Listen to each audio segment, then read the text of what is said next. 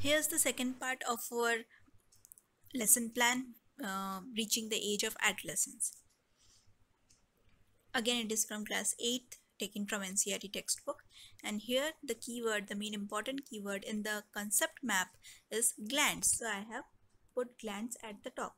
Then we have two types of gland, endocrine and exocrine. So again, we have put them in boxes. That is the most important thing about concept maps. We have to put the important terms in boxes, or we can also encircle them. Okay, so this was our concept map.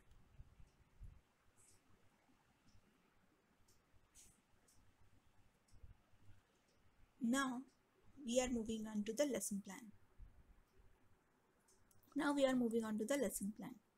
For the lesson plan, first of all, we will write the date, the class, time, period, then unit, subject, topic, subtopic. Once that is done, we move on to write the learning points. Then comes the learning objectives. Again, the learning objective, we need to choose the keywords very carefully from Bloom's taxonomy. Like we have used differentiate, identify, list and analyze here. Okay. Next comes previous knowledge and then learning resources. That's all. Lesson plan along with the concept map is one thing.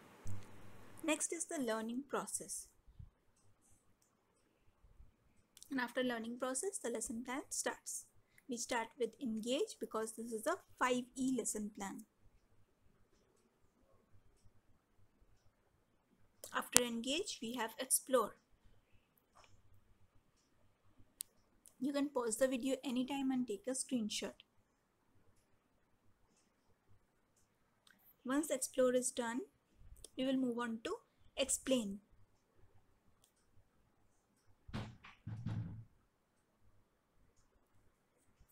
And after explain, we have extend.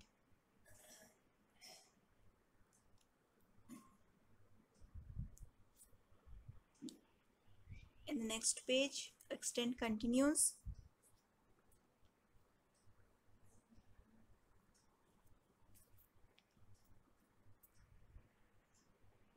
And after extend, we move on to evaluate or evaluation. And after evaluation, we finally have our home assignment. That's all. Thank you.